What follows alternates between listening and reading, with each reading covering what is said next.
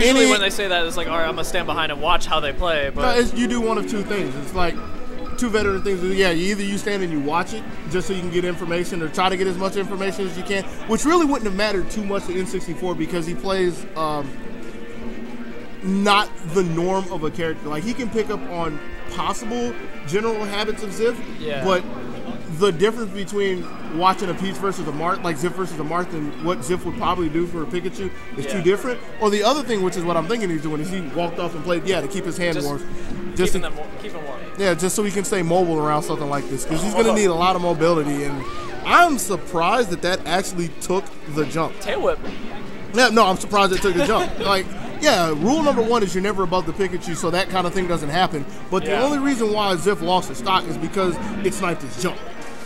Right? Because then, you can kind of see when they don't have a jump and they're falling. You see like the kind of click, click, click in their head before they go, I don't have a jump, do I? No, he might have knew it beforehand, but it's just he wasn't getting back at that range. With all that we were talking about snipes and everything, XIF found a snipe of his own, took it back. So, quick early stock doesn't mean anything. 2 stock down before the minute mark. They're just really feeling each other. I wouldn't say that. I'll say they played each other enough to where they can have a decent assessment of what they're going to do to each other. They're probably not really familiar. They don't play each other weekly, I would imagine. Yeah. But they're still close enough to where I would be surprised if they haven't seen each other before. And also, like, they've both been around for a pretty long time in Smash. So a new character comes along that they haven't played as much. They've still played at least some. I wouldn't go as far as to say new character because, I mean, yes, I think in my mind, how often has XIF played a Pikachu? I mean, I know he's played Pikachu over the years, so he might not be as fresh as a Pikachu matchup, but N64 is playing the oddball character, and it's not like Peach is rare, especially in the state. So he's not unfamiliar with this matchup at all. Although the funny thing about this matchup is, contrary to what the average person would say or what they used to say, this matchup isn't like an easy matchup for Pikachu because, he has an amazing up smash. No, it's just actually a really oppressive matchup for Pikachu because he still has to deal with Peach's range, and one of the big problems is if he ever gets caught by Peach, down smash, because his shield isn't amazing. Because it's like, his up smash, this. It's like he has to get up to her, and that down smash has like hitbox all over. It's not so much that it has that it hits all over, it's that it wears down on the shield so much, and Pikachu's shield isn't good. It's not good at all. So he either has to light shield to protect himself to keep from getting shield stabbed and get pushed out, or he has to hope that he's far enough away that he doesn't get shield stabbed by it. Yeah.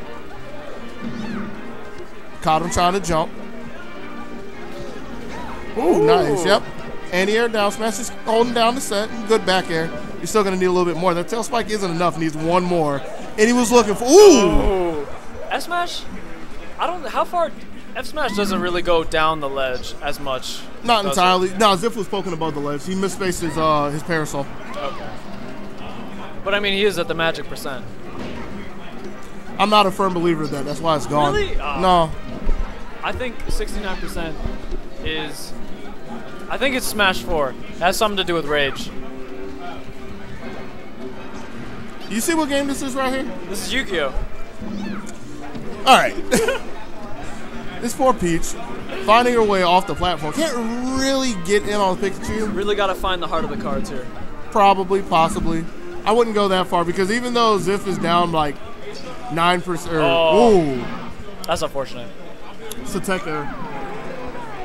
It's a tech error because he had the ledge, but it's one of the problems with doing it. You have to hold down to go down, but you have to let go before you get to the ledge, or you'll fast fall. Yeah, it's not fast fall. It's like you won't grab the you won't grab the ledge. Yeah, tongue twister. Yeah. Needless to say, we could have had a little bit more, but we'll have to see what happens in game 2. This is Melee. It happens in the game. That's part of the game. So it results in a match. It results in a game. It results in a stock. The good thing about it though is it's not like that happened at the end of N64 getting blown out. He was keeping it competitive. Yeah, no. I don't want to go as far as to say it was even because he looked like he was struggling to find his way, and kind of like he is now. He can't get in cleanly. Zip's doing a really good job pushing him out time and time again, but... And, like, something I'm noticing about XIF, he's just, like, he's kind of covering the aggression off of, like, what he does. Okay, well, getting thundered off stage, that's different, but when he's, like, doing all these assaults and doing these fairs and nairs and stuff, when he lands, you know, doesn't connect anything, he lands immediately into down smash. Yeah, he's zoning and he's making sure that he's put the N64 in a position where he can't run in and be right under him. And if he still wants to run in, he has to make the choice of is he gonna like try to stay on the ground and hope that Ziff's looking for like maybe some kind of a jab to anti-air or stop a jump, or is he gonna down smash so that N64 can't run in? Yeah. It's poking. Smash pussies, like, if you will. It's literally what it is. And just like, well, because he has the other option of, okay, I'll wait, not down smash and try and see what happens. You can't do that fast. You really can't. That's why a lot of his stuff is preemptive. Oh, no. No, he's fine. He can make... He did this to Jet. I was going to say, he could make some space, but he couldn't make any more space from it.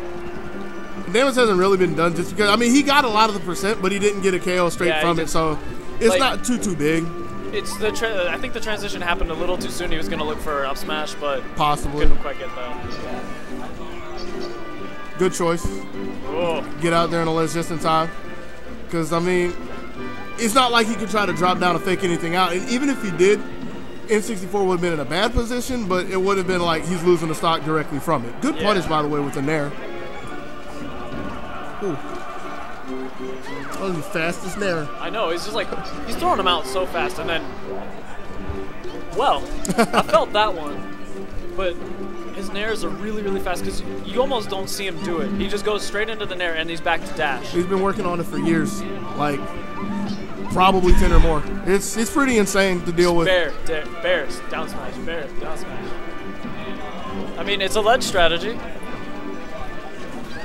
I don't know if I'd say it's a good one, but it's sure. I think it really kind of scared N64 from trying to come back on the ledge. I'm trying to figure out what happened right there. I think it was another scenario where he didn't have a jump, but he didn't realize at that time because that was just awkward to not have an up B or anything.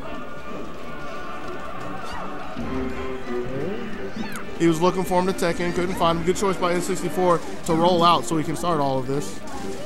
I just don't want to see anything nasty happen with the tree. I don't think they particularly have anything, but I've just seen some jank stuff. I mean, the only way that it was going to happen in that scenario is if Ziff, for whatever reason, decided to come down along the wall of the tree. But he wasn't going to do that because N64 had Thunder Jolt to actually cover the tree. Yeah. Good punish. I mean, it doesn't look like the beefiest punish, but anything's better than nothing, and I'm surprised he slid behind him. He's trying to force the issue too much, and he realizes now he really wants to get on them, but like even after like an up B, like what are you gonna do? If he's there floating, like you can't attack out of an up B.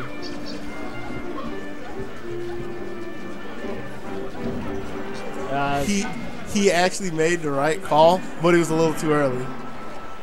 What did he try and do before he got nared? He up smash. He was looking for a jump and he was gonna up smash him for jumping. He got what he wanted, but he was just a little too early. Oh, you were late? No, you were early because you wanted him to move, so he couldn't nair you, right? No, I wanted up smash before he nared. Oh, you wanted it before he nared. All right, well, I was close. Yeah, I was close. I knew you missed the timing. I thought you wanted him to jump in there and caught him while he was going up.